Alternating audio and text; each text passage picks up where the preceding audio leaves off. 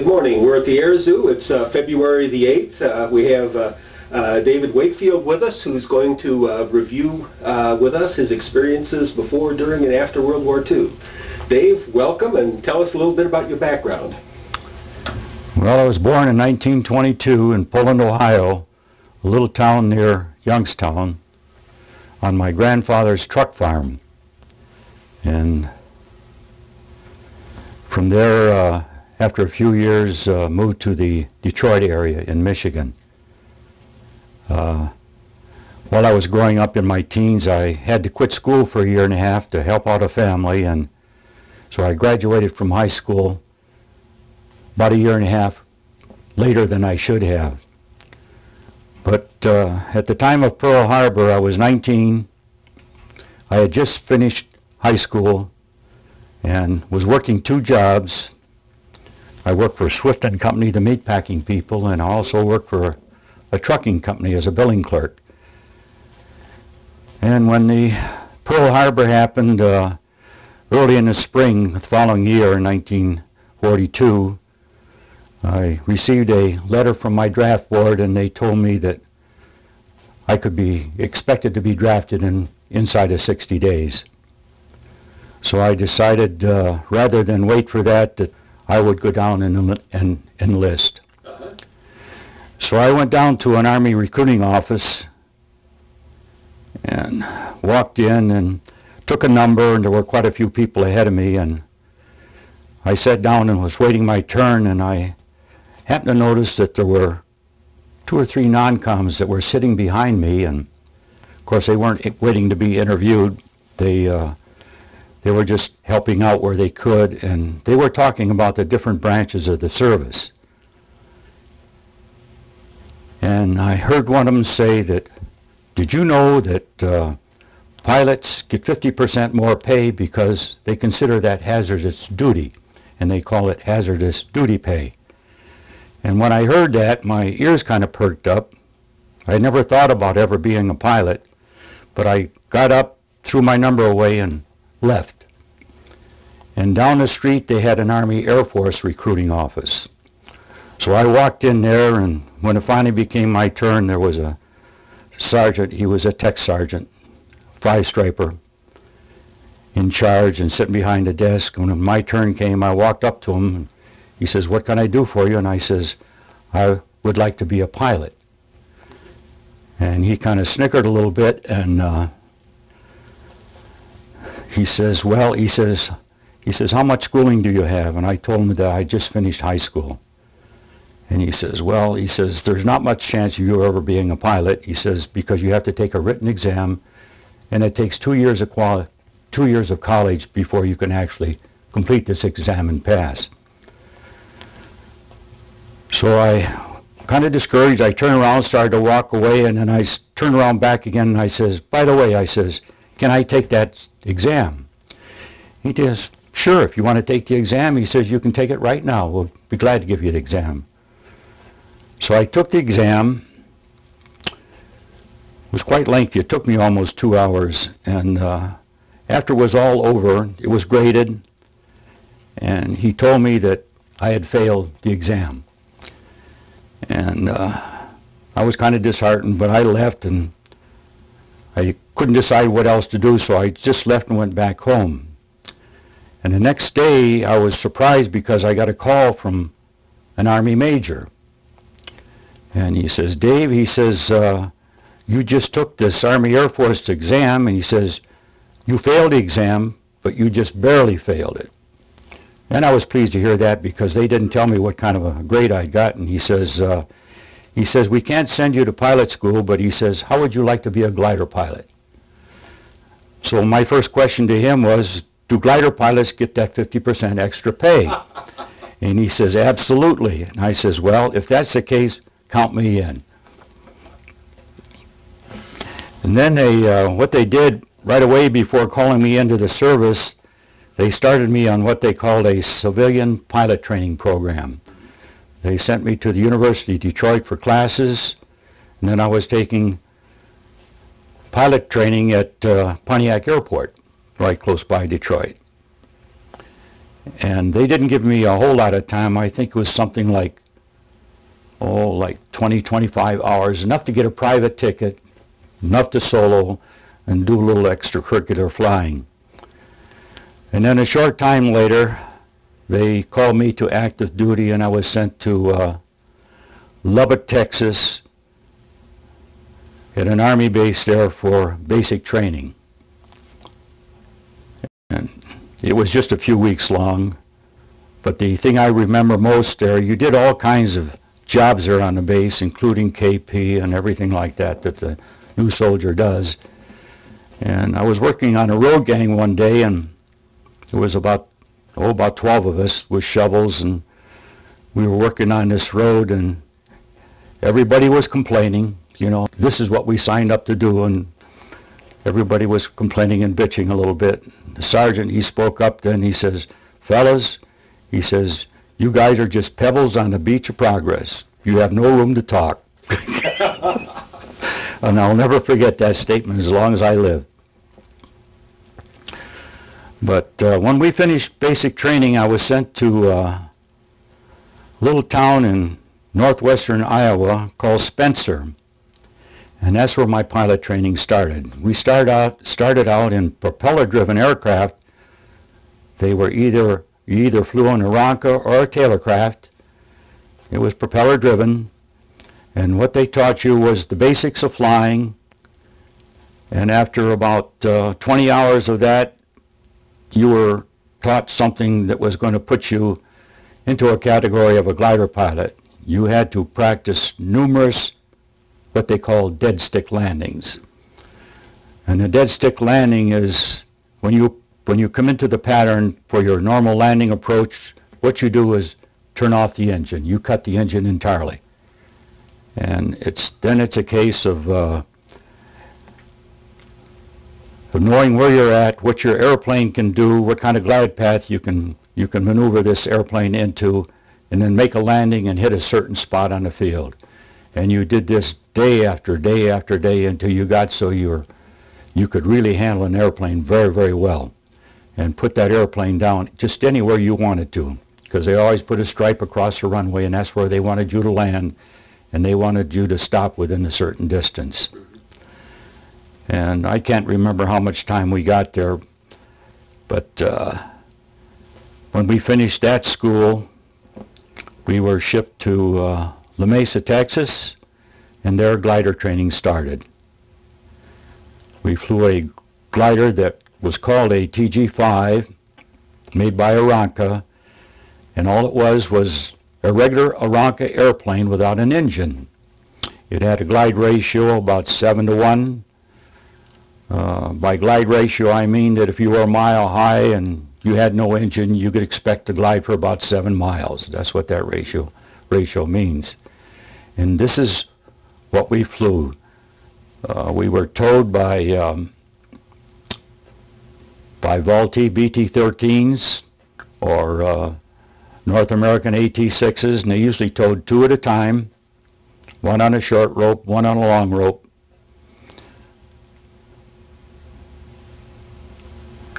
And the only difficulty I found in that, after a while your missions kept getting longer and longer, and it was very difficult to handle the glider because you were either on the left side or the right side of the airplane towing you, and you had to hold rudder consistently.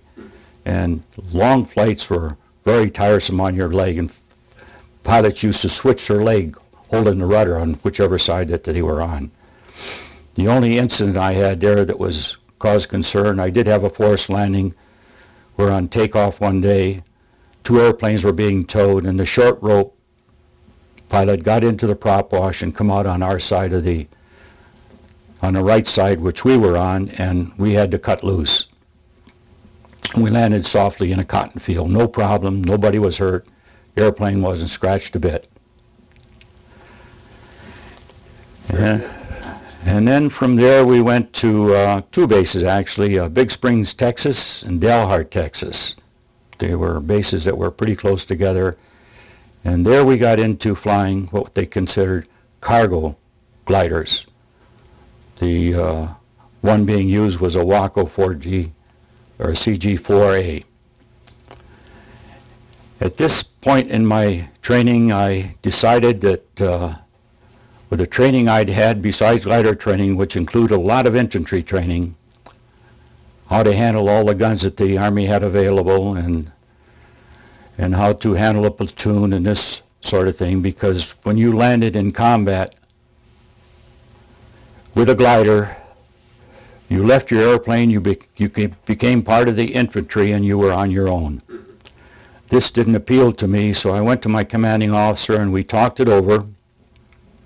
I told him I would like to be a power plane pilot, and he was very nice to me. He promoted me to a staff sergeant, which was very helpful in the future, and gave me my glider wings and sent me to Kelly Field for classification.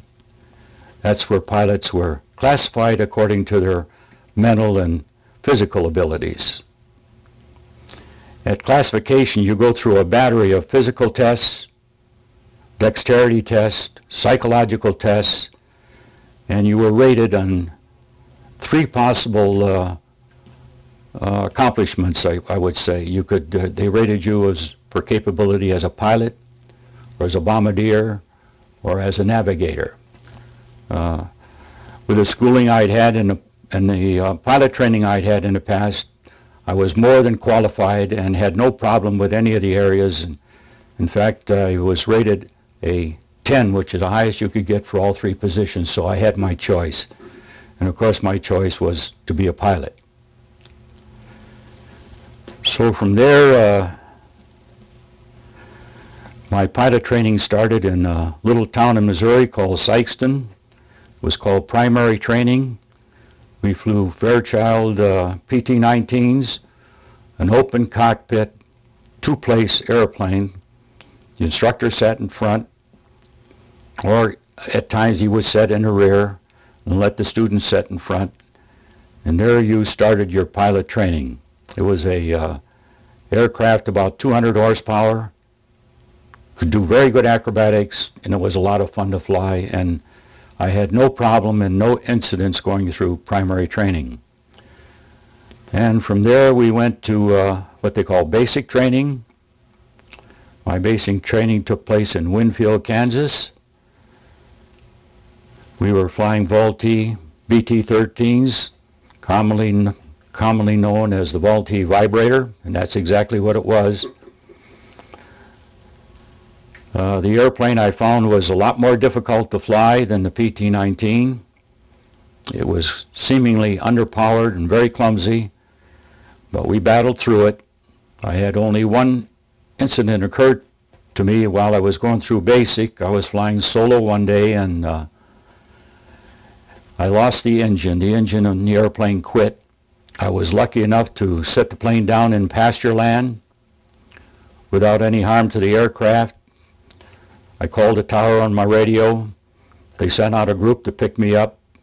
They sent out a mechanic to fix the airplane, and the instructor flew the airplane back to the base.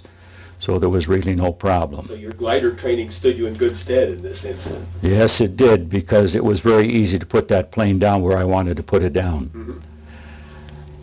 And we finished that training, and then we went to advanced training, and that took place at Foster Field in Victoria, Texas. We were flying the North American AT-6, also nicknamed the Texan, and it was the best experience I had in the service of flying. Advanced training was a real pleasure, just a wonderful thing. The airplanes were very good. They could do just about anything you'd ever want to do in an airplane, and I really enjoyed it.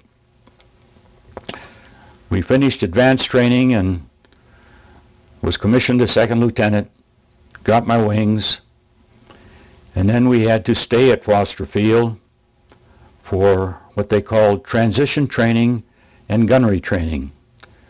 Gunnery was done with an AT-6 with a 30 caliber machine gun mounted on the cowl in front of the pilot, and it took place at Matagorda Island out and over the Gulf, so we wouldn't bother anybody. The transition training was the most important part of the training, I thought, because there you were introduced to your first fighter aircraft. Mine was a P-40 Warhawk, P-40 N model Warhawk. And we flew just a small number of hours. I think I flew about 15 hours in the P-40. The wonderful thing about transferring from a advanced trainer like a T6 that had 2 cockpits, so the instructor could be with you, and then you transferred to a fighter plane that only had 1 cockpit. And you often wonder, how in the heck can you jump into an airplane that's many times more powerful than what you flew and actually fly that airplane? Well, there was a procedure you went through. They had a P-40 sitting on the ground that you spent time in the cockpit memorizing the cockpit, all the instruments, all the switches, all the handles, until you could actually be blindfolded and have a crew chief stand on the wing with you and ask you to point out different things, and you could do it all blindfolded. While you were doing that, you were also reading a manual about the P-40, which told you all about it, all its capabilities, its flaws, if any, and then when you flew it, you tried to find out what these were and flew it until you could handle the airplane like it was supposed to be handled. But that's the way you got into a fighter.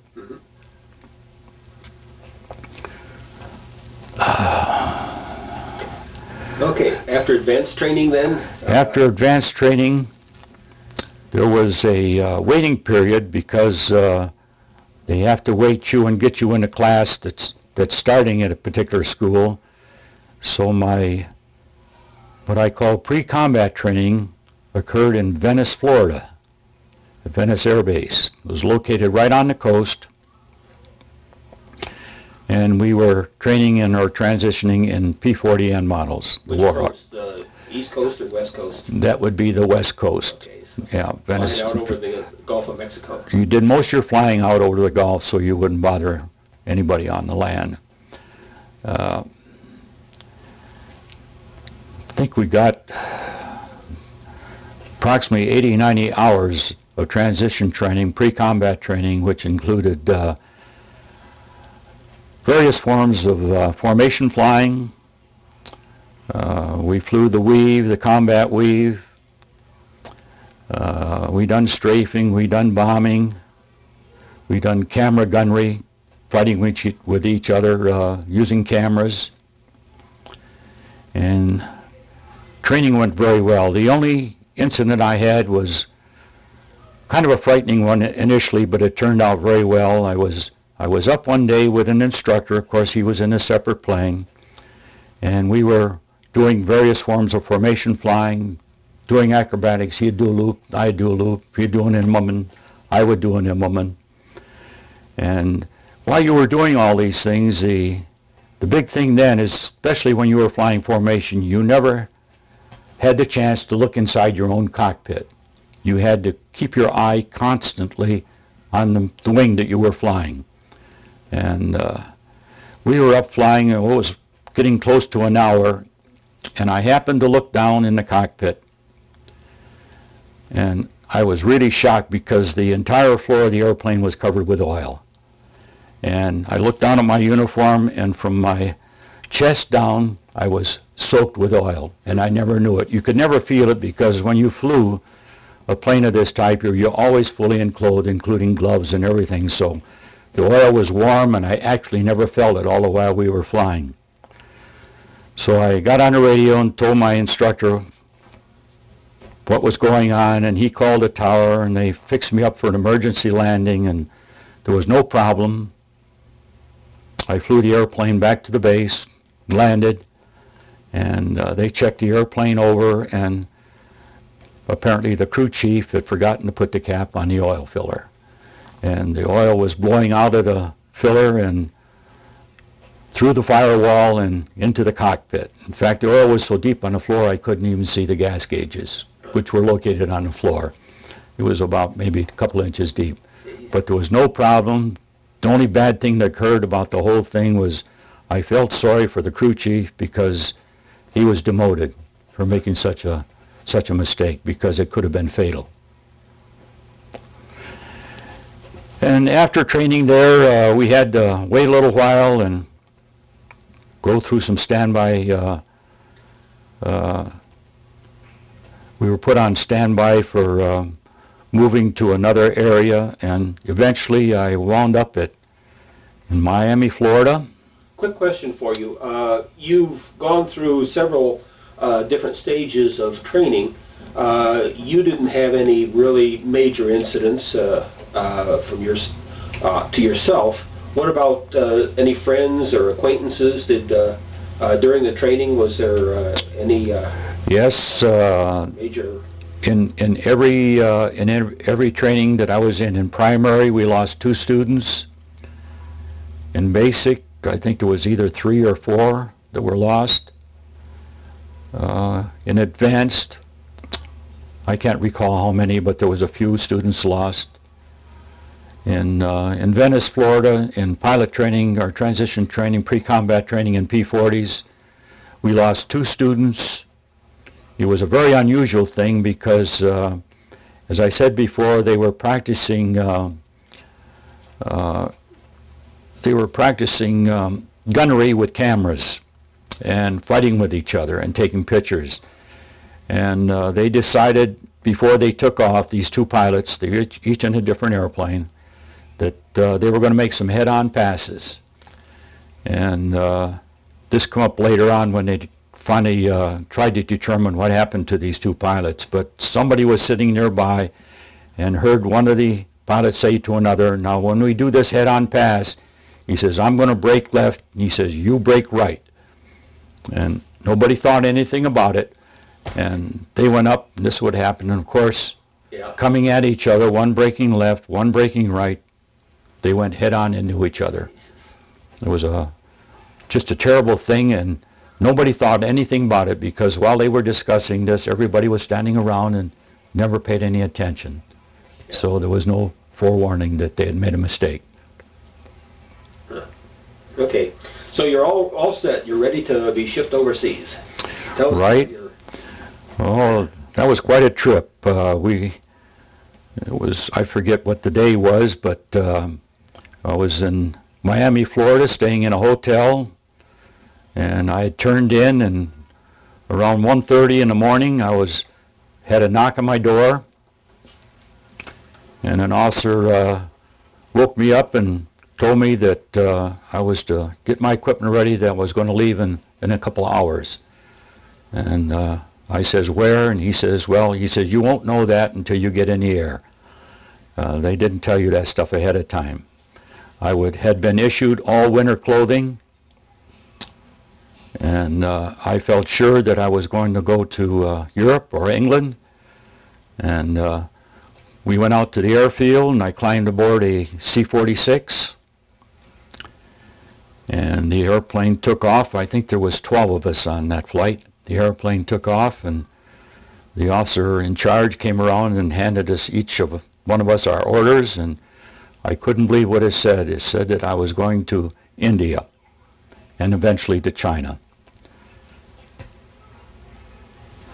But the airplane took off from Miami. We flew to Cuba, made a fuel stop. We went on to Belém, Brazil, and we stayed there for, I think, 2 days. Then we took off in a B-24 across the Atlantic Ocean. We stopped midway in the Atlantic at an island called Ascension, and then flew on to Accra, Africa, which then was called the Gold Coast.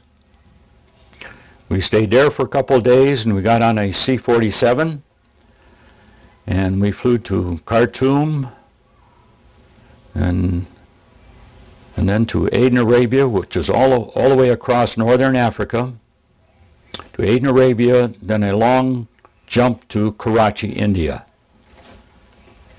And they had a pre-combat training base outside of Karachi, India.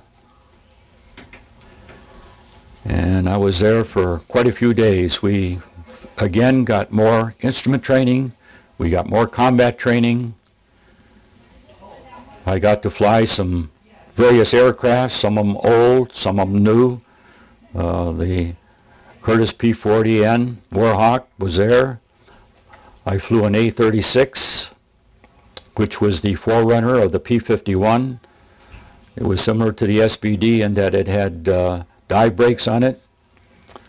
I flew an RA-24 for instrument flying, which is similar to an SBD. And I also got to fly a P-51A model, which was the first model of the P-51, and that had an Allison engine in lieu of the Merlin engine, which came along in later models. When I finished training there, I got the real surprise of my life. I was told to report to a warehouse in Karachi that was located on the Karachi airport. And when I walked into the warehouse, I was told to sign a requisition for a brand new P-51C model, which was the latest model at that time. Brand new, just put together, had never been flown. So my pleasure was to get to slow fly that airplane, to break it in, and then take it on a flight across India. We left Karachi, and I think our first landing was in Agra. If you know India, that's where the Taj Mahal is located. We had to stop there and see the Taj Mahal. We flew on to, I think it was Andal, India, Tezpur, India, and then into Mohanbari, which was in the Assam Valley. And that was the easternmost point of India, which was northeast of Calcutta. That was the jumping off point for the hump. There I connected with another pilot who happens to belong to the fighter squadron that I was going to be attached to. The two of us took off from the Assam Valley or Mohanbari and flew the hump into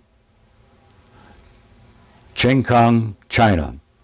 That was the headquarters of General Chennault, and that was where you always reported when you first flew into China. The general required that all new pilots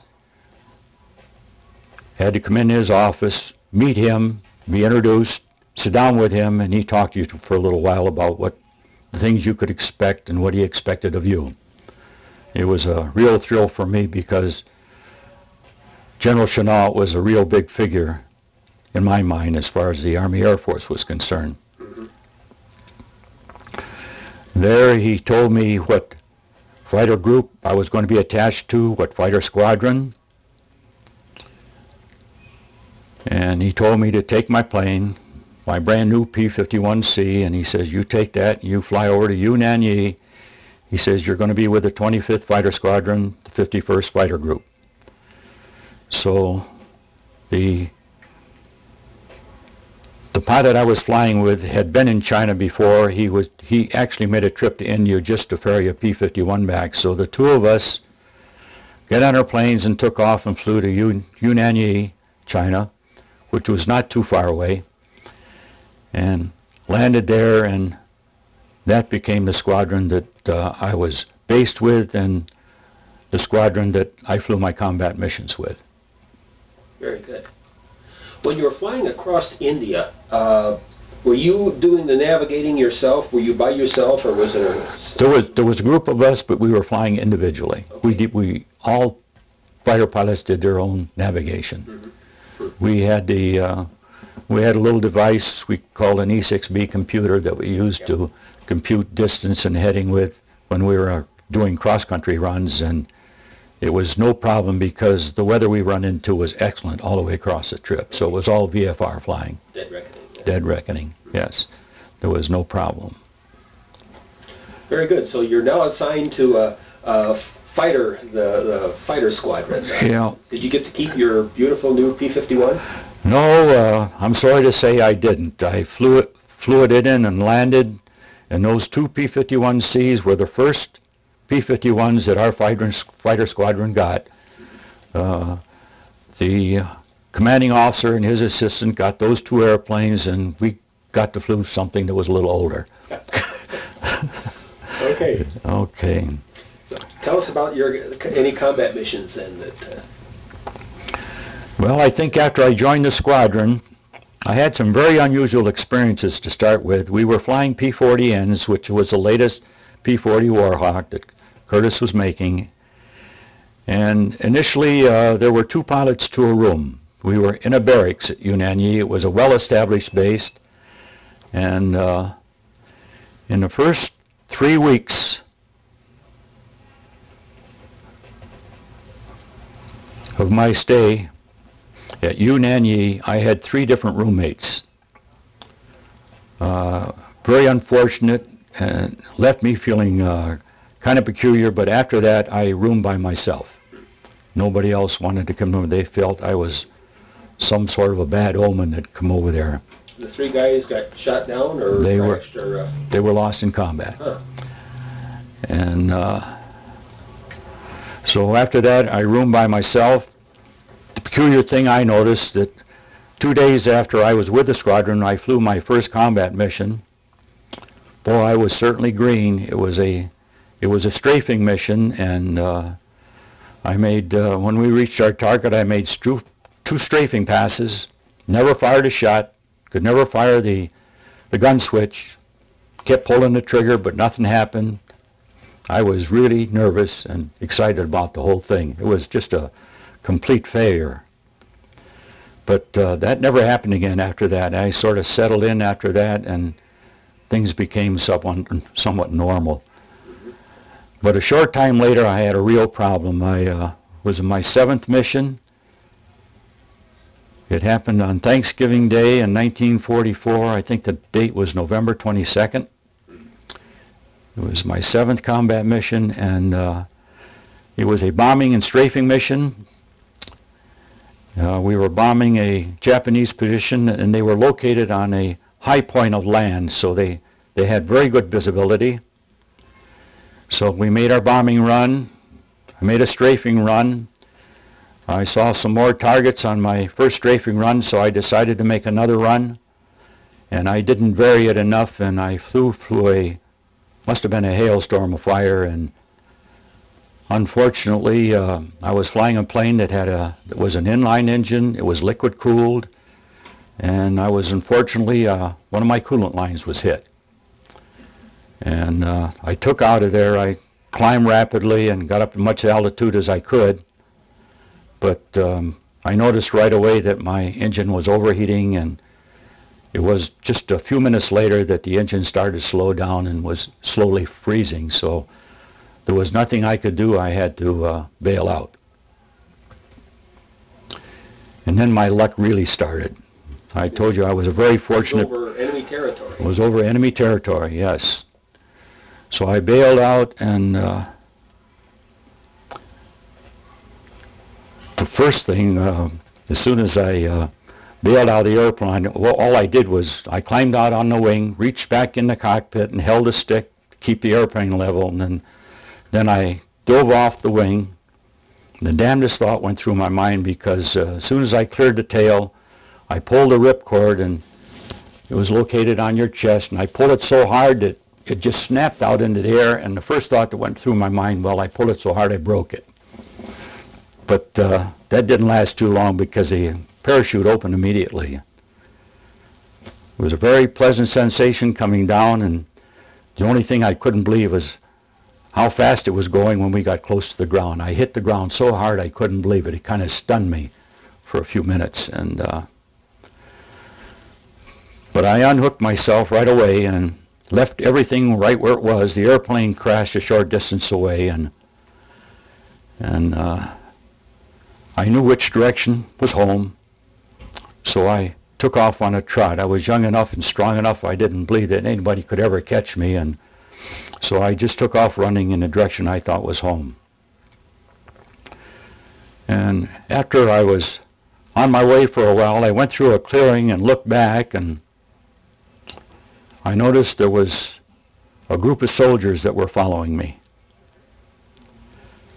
And so I just kept moving, and the thing after a while, it finally settled into my mind that these soldiers were not really trying to catch me. They were going at the same pace I was going, and there was no shooting. Nobody was aiming a gun at me or anything like that. I would estimate, about a half mile apart. And so I just kept moving, and they kept moving at the same pace. So I decided to slow down a little bit. I was getting a little tired. So I slowed down, and they slowed down, but we kept coming closer and closer together, and but there was still no animosity on the part of the soldiers' part, and so I stopped. This is in China, the event. It was in Burma, actually. Burma, okay. In Burma. And so I stopped. They come up to a certain distance, and they stop. And there was a platoon of soldiers. I think there were 12. And one man who apparently was in charge, he came toward me, walked toward me, and I stayed where I was. And the only weapon I had was a .45 automatic. All pilots carried a .45 automatic. He did not have a weapon on him that I could see. So when he got very close to me, I walked out to meet him. And when I got close, it was late in the day, and I could tell immediately that the man was Chinese. And the reason I was able to tell is because late in the day, if the man was Japanese, he would have a beard. This man, his skin was as smooth as a baby. And Chinese people do not grow beards. Chinese men do not grow beards. They grow goatees and things like that, but they do not grow beards like we do. But the Japanese do. And I knew immediately when I got close to this man that he was a Chinese. As it turned out, they were Chinese guerrillas working behind the lines. And talk about luck. Anyway, they took command of me, and they took me through the lines, out of Burma, onto the Burma Road, and it was a couple of days later that we were going up the road. We came upon an American engineering group that were working on the road. And there we parted. These guerrillas and I parted. I gave them all the money I had. When you flew combat, you always carried a money belt with you in case you had to buy your way out of something that might help, plus a few other things that you carried. And anyway, we parted company. I gave him all the money I had, and he asked me if he could go back and have my parachute. I says, absolutely. I says, what do you want it for? He says, well, he says, I plan to get married, and he says, I want to use it for my bride's dress. Something else. So we parted company, and the American engineering group that was working on the road took me back up the road to the nearest airstrip. I got on a C-47 and flew back to my base at Yunnan and reported to my commanding officer.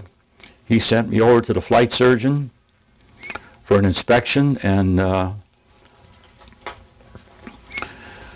he says, I'm sorry, Dave. He says, I check you all over. He says, you don't even have a scratch on you. And he says, I can't give you the Purple Heart. And I says, no problem. I said, I'm just glad to be back. I think 2 days later, I was flying again, flew my next mission. I flew after that mission, I flew another 40 missions, 47 in total. At my 37th mission, I was made a flight commander and was able to lead a few missions before I was sent on my way back home. Very good. After my combat tour, I was sent back to Karachi, India. They had a flying school there, and they were training Chinese students. And it was kind of unusual because they were training these students to fly fighters. They had P-51Ds, the new one. They had P-51Ks.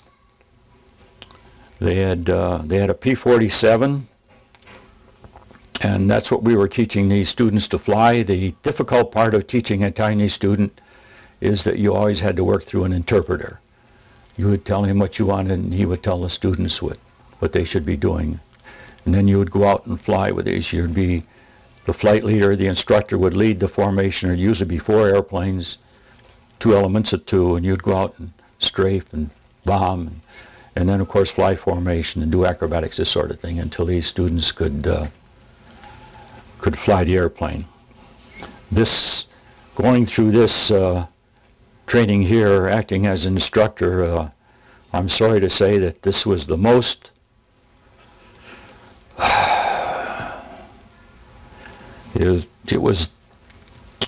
it was a very disastrous training section because the students were so poor.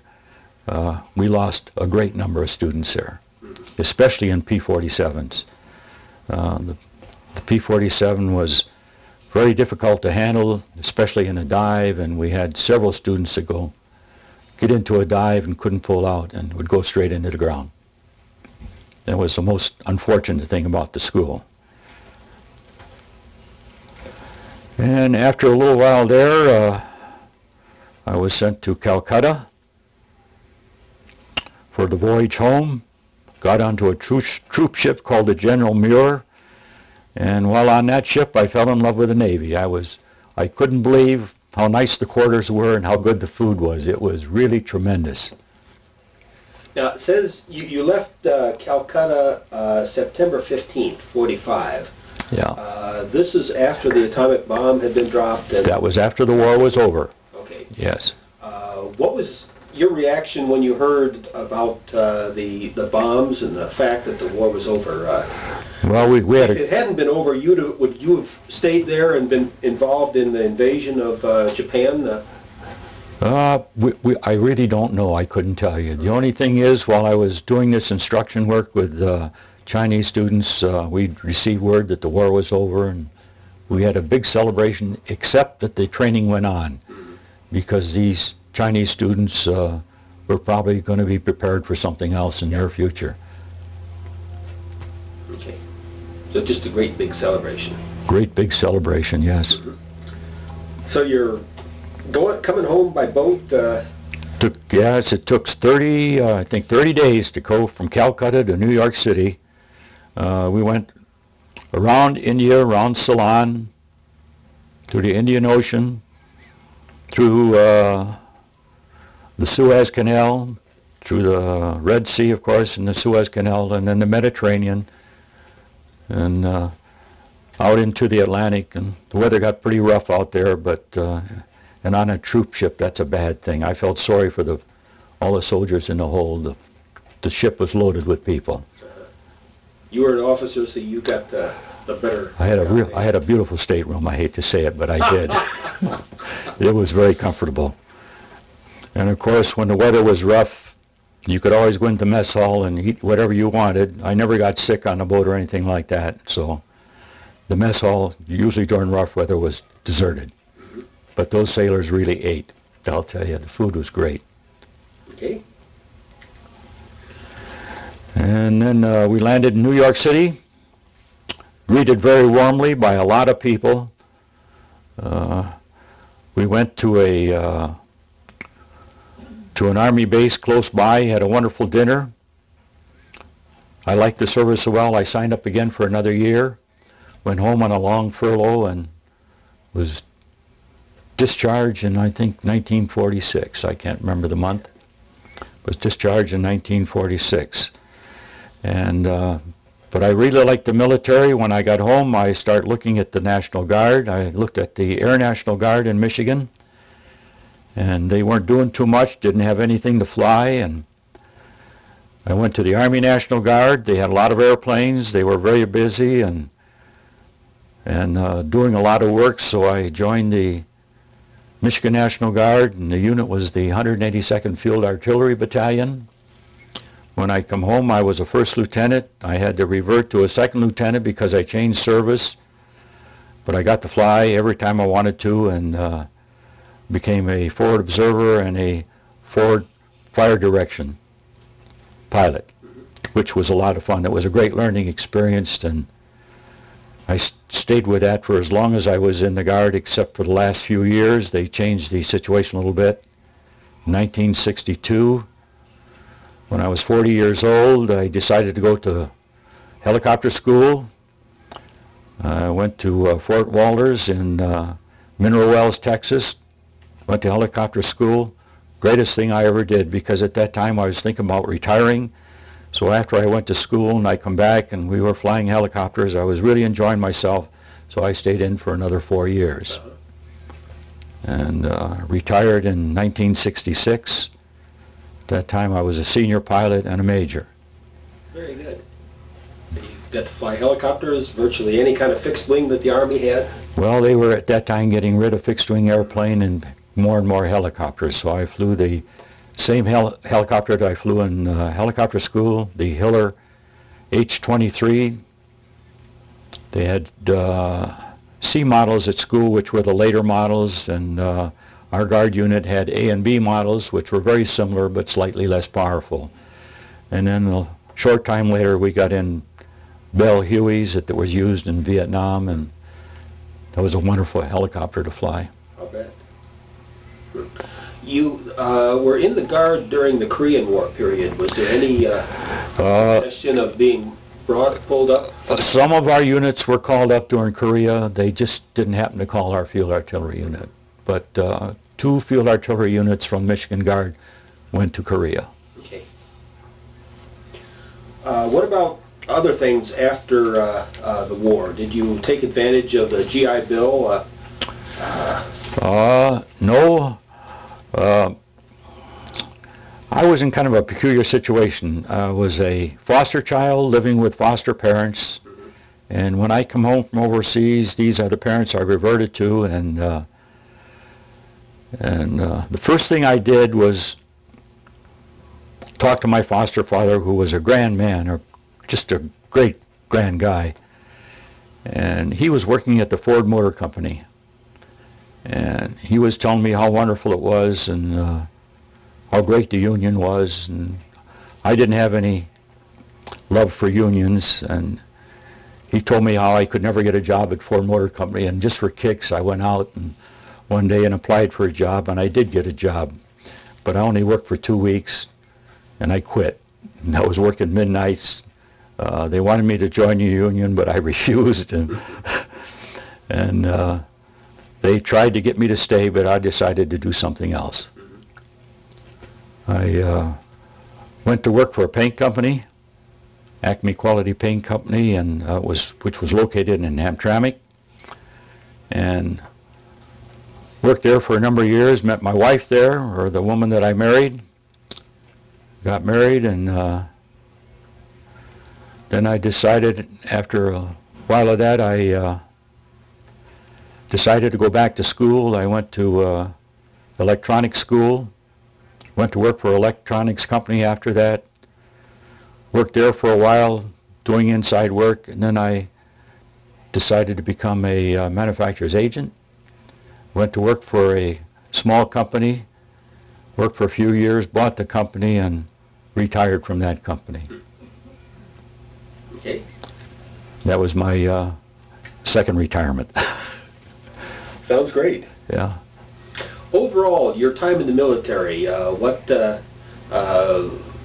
were you pleased with it? Would you do it again? You know, it's in an instant.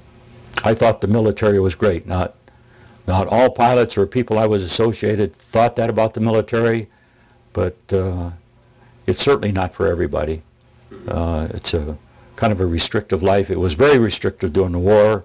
I understand today it's a lot less so, but it's a life that is not for everybody. It has to be your type of living.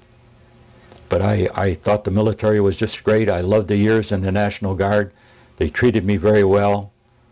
I had a nice job. In fact, it was the best part-time job I ever had. I spent a great deal of that time just flying brass around the state of Michigan and outstate. It was a very enjoyable time. Great. While you were in Burma, did you have any contact with the local population? Any R&R, or did they keep you stuck to the air bases? Well, we flew into Burma, but we were never stationed there. We were always come out of China. Yeah, and the local people there, I met 2 English missionaries that I thought were very nice people. They were over there doing missionary work in China. The Chinese people that I met, the women still bound their feet. They walked around like they were on stilts. We liked the missionaries so well that I made one memorial trip. I got a rest leave from China, and I flew to Calcutta. And when I was going on this trip, all the other pilots got together. We all got together anytime a pilot went on rest leave, and if we wanted him to pick up anything for us in Calcutta, well then we would give him the money and he'd do that. So that's what I did. When I got to Calcutta, I had a bunch of money with me, and it was used to buy canned goods, generally fruit, and also liquor. And you could, on the black market in Calcutta, you could buy any kind of liquor you wanted. So I bought considerable amount of liquor, considerable amount of canned goods, and had that carted out to the airport when I was ready to go back to China. And I was flying a P-40, P-40N, and the men working with me, the enlisted men working with me to pack this stuff in the airplane, they had no place to put the stuff. So I told them to open all the wing wells, take out all the ammunition, and put all this stuff in there, and they did. They packed it very well, packed it in newspaper and cloth and that sort of thing. So when I flew back to China, I flew by myself. But when I took off to go back, I was flying this P-40, and the weather was real bad. And I was kind of undecided whether I would take off or not, because it was really closed in. And there happened to be in the operations office when I was ready to leave a pilot that was flying a B-25. And he was headed in my general direction. He was going to a different place, but for a while we could be flying together. So I talked to him for a bit, and I asked him if I could fly out and get under his wing, because his instrumentation was a lot better than mine. So he took off, and I took off right after him, climbed under his wing, and he took me over the hump. And on the other side of the hump, the weather was beautiful. So we waved goodbye to one another, and I took off where I was going, which was Peoshan, China. And it was a forward base.